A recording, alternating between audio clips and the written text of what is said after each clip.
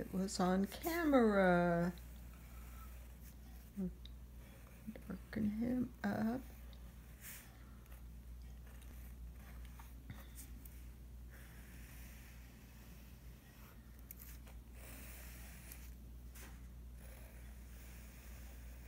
So what are you doing? Here, we're just doing the sketch. You just want that for volume, right? Yes. Okay, we're just doing the sketch. Okay, let's see what we've got. First, I'm going to spray all my paints to get them a little wet.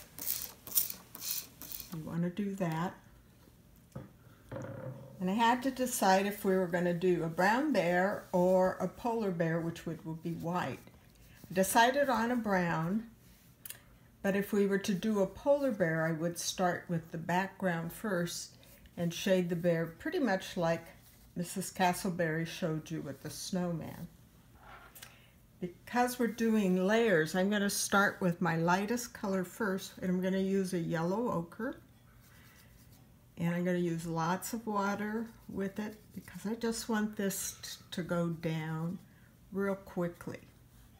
And I'm going to put it all over the bear's face. Now, I won't always talk when I'm doing this,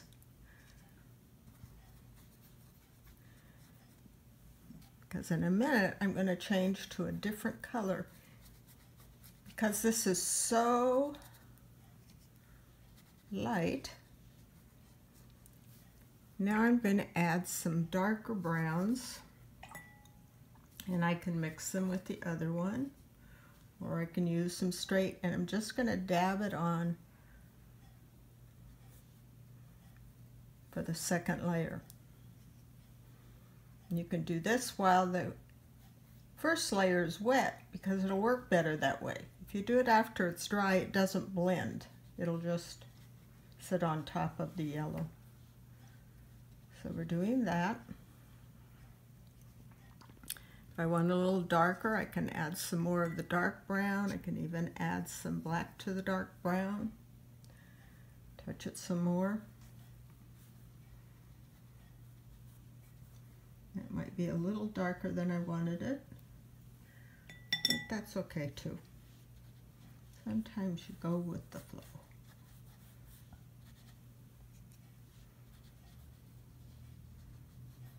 And I'm just dropping it here and there. Now this is where I'm not real happy with the dark, so I'm going to take some of that dark off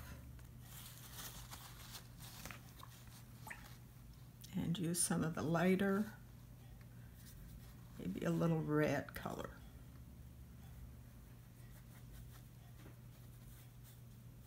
And because the paint's all wet still, you can go right over it and it doesn't hurt. And we know all bears don't have rosy cheeks, but we're going to, all my paint characters have rosy cheeks. It's a little more dark. Now if you want your bear to look a little bit on the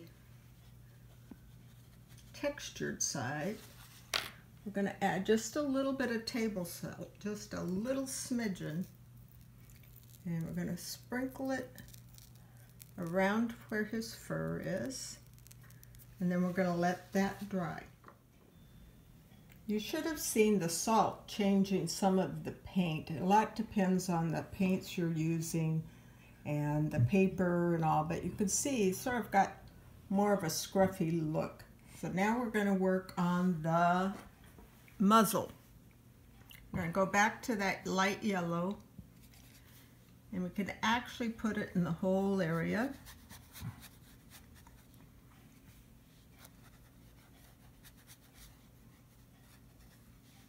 Again, and this is where he gets his rosy cheeks.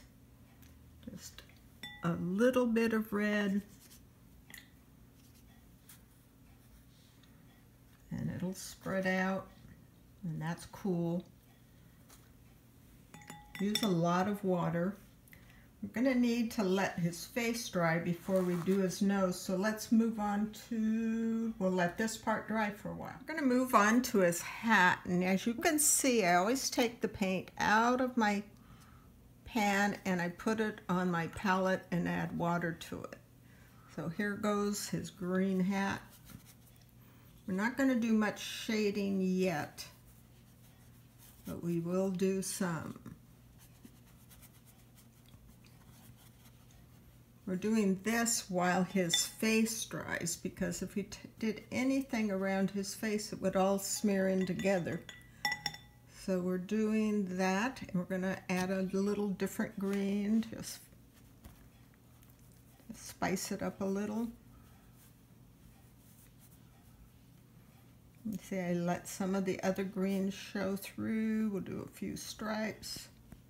They'll blend in a minute, but it's a fuzzy hat. So now we'll let this dry. Okay, while those are drying now, we're going to put in the red for his red Christmas sweater. And you'll see, once again, lots of water on my palette, letting the paint do what it wants to do more than what I want it to do. I can take my paintbrush and just use water and bring more water down into it.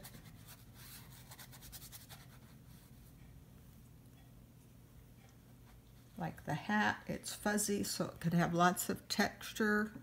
Could also have white areas because we're going to do something else to it. Right now we're just going to do a little bit of the shading by adding more of the red. Haven't had to add any other colors, just the red. And now we're going to let it dry. Doing a little bit of shading on the bear. Now just by going over the bear with the same colors I used before, mostly the medium brown. You'll still get some of that salt. Now I need some, smooth it out a little. Just add water and it'll smooth it. You can see I did his ears already with the pink while the other paint was drying.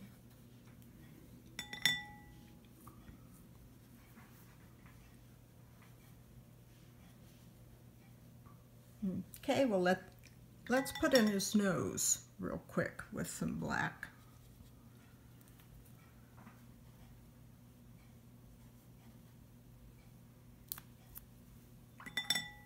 I'm going to add some white later, so now it's time to dry again. What we're going to do is put the background in, and to do that I just take plain water first and go all over where I want the paint. Not a river's worth, just all over.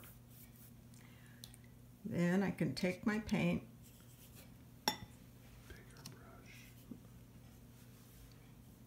I do have a bigger brush, but you can do it with the small one too. You just have to work really, really fast because you don't want paint to dry. You like to keep it wet. That's why it's called watercolor.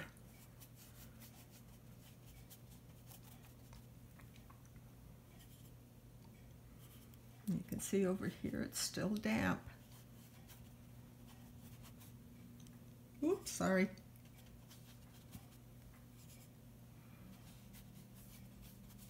Janelle's dad's the cameraman now. Mrs. Castleberry, sorry.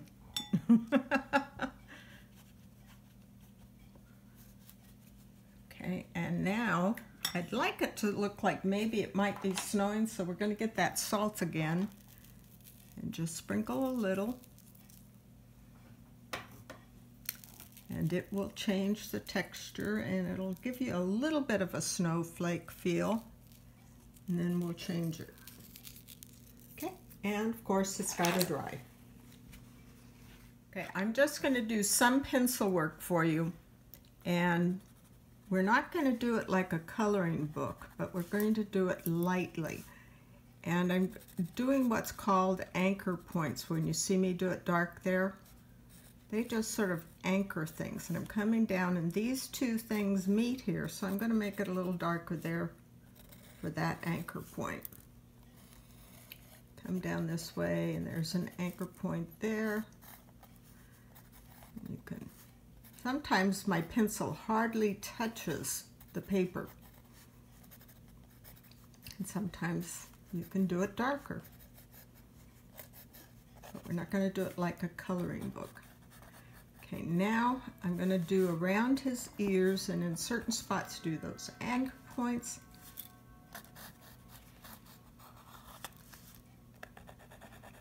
Usually it's where things come together.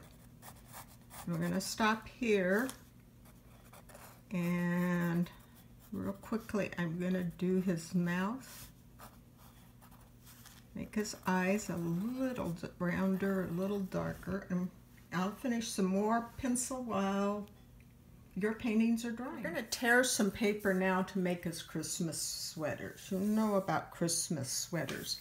And I've tried two different papers. And I tried this one first, and it was okay. But this one is more bizarre, I guess, looking, and it will go better with the Christmas theme of ugly sweaters. So first I tear a strip. Let me show you on the green paper since I have one. And I just, now you find paper has grains going different ways. One way it's easy to tear, just like fabric, and this way it's a little less. It wants to do more what it wants. Let's go back to this. We're going to take our strip, put it down, and just draw a quick line and cut.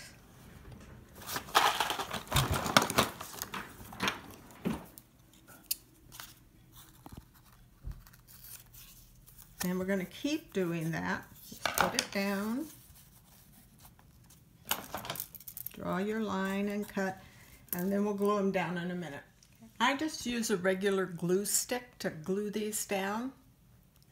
Any kind will work. This is the kind I use. And as I look at him, you know, his sweater's gotten away from us a little. So what I'm going to do is texture up his hat to help with that. And what I'm doing is I'm just going to give it some dots.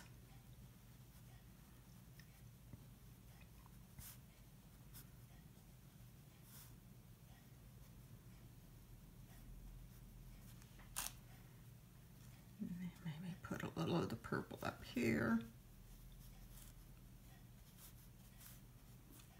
Just a touch of it there. And I think we're done with that part now. The last thing I'm going to do is just do some snowflakes or a little snow with white. You can do it with white paint. Probably do it with chalk. But if you do it with chalk, it will rub and smear. So this is just something you can do, but you don't have to do either. Now on his eyes, I also want to make him look alive. So I'm going to put a little white dot here, a little white dot there to make him look alive. And I'm real happy with him. I hope you enjoyed watching it. Always remember to sign and date your artwork. And I hope you enjoyed this. I did. Bye-bye.